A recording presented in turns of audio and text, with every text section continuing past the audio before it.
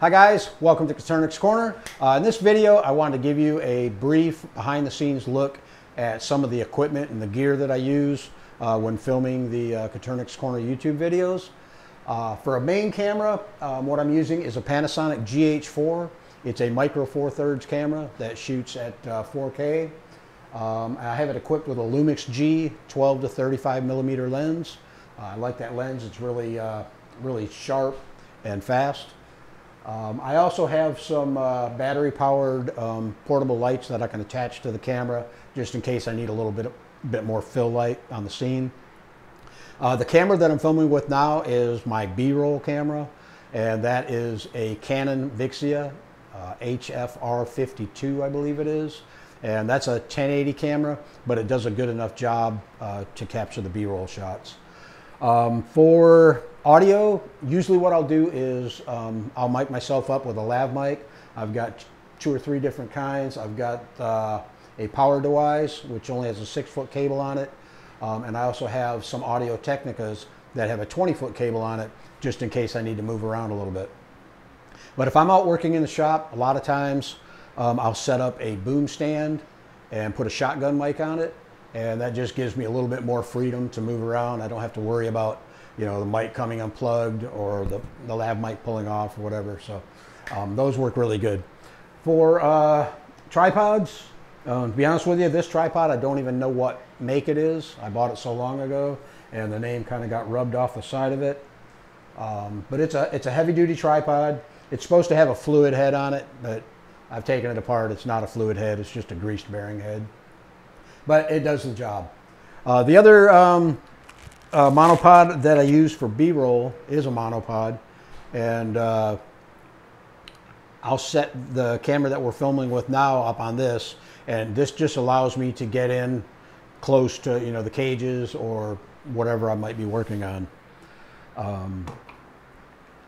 For lighting, I have, if I'm working in the studio, I have these a couple Fovitec Studio Pro light boxes. I've got one over here which is lighting this scene now. I've also got, you can see in the background, a green screen. I haven't used it in a while, but if I should need it, it's set up and available for me. So I've got some other stuff over here on my editing desk that I want to show you, and I also want to show you my computer setup and the editing setup. So let me grab the camera, I'll move over there and we'll show you what we've got going on over there. Okay, and this little desk is my editing station. When we converted this back room into a studio, it was the only desk I had that would fit back here. Normally there's 2 monitors at my editing station, but I just don't have the room for a second monitor on this desk, so I make do with what I've got. For audio recording, I use a couple different Tascam recorders. This one is a DR70D. It's a 4-channel recorder. It's got 1/8 inch inputs, 1/4 inch inputs, and XLR inputs on it. That's a really nice recorder.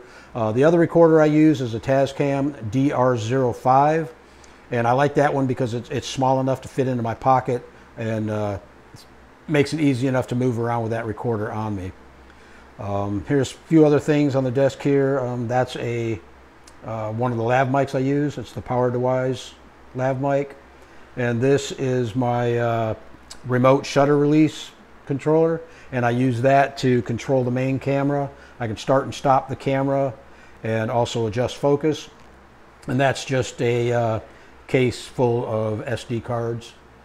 And the editing machine that I'm using is a self-built computer.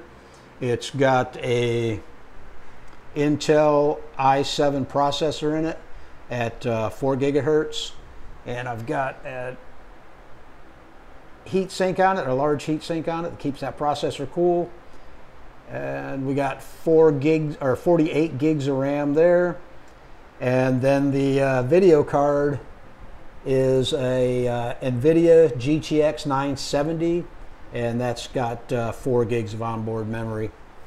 For storage, I've got a bunch of external hard drives. I believe there's two 2 terabytes and 1 terabyte drive.